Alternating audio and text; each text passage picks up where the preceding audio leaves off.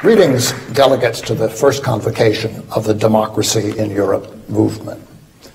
Last spring, I had the high privilege of assisting Yanis Varoufakis, the government of Greece, and the Greek people in their quest for fair and reasonable treatment at the hands of Europe, the hands of the European governments, the European Commission, the European Central Bank, and the International Monetary Fund.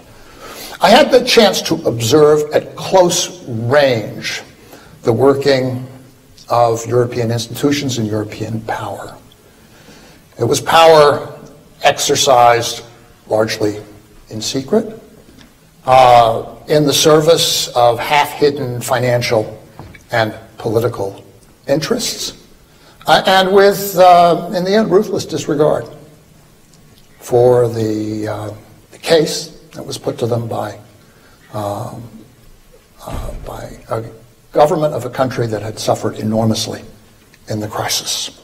It was power exercised under cover of an ideology that was both reactionary and, from an intellectual standpoint, paper thin.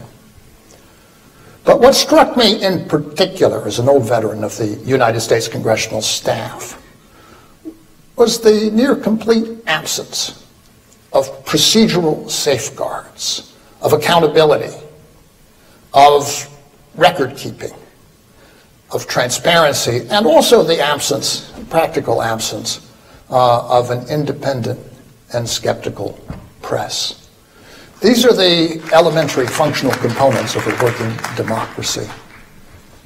And their absence is an enormous obstacle to the progress of democracy in Europe.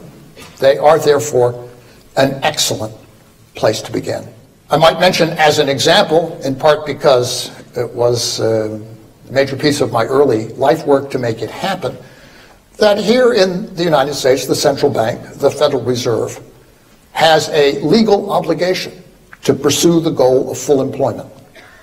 It is also obliged, as a matter of law, to report to Congress every 6 months on its progress toward that goal. It's not a perfect arrangement.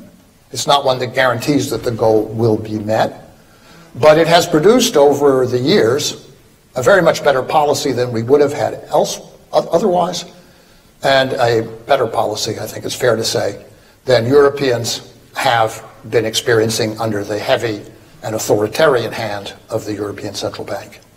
I mention this not to boost the United States, but to make the point that no one should tell you that what you are seeking is impossible to achieve. So let the movement for democracy in Europe prosper and grow. I send you my esteem and my support at a moment when the democratic breeze may be blowing a bit also on this side of the Atlantic. So work hard, do good work today in Berlin, and check the news tomorrow morning to see if we didn't make a little bit of progress also over here.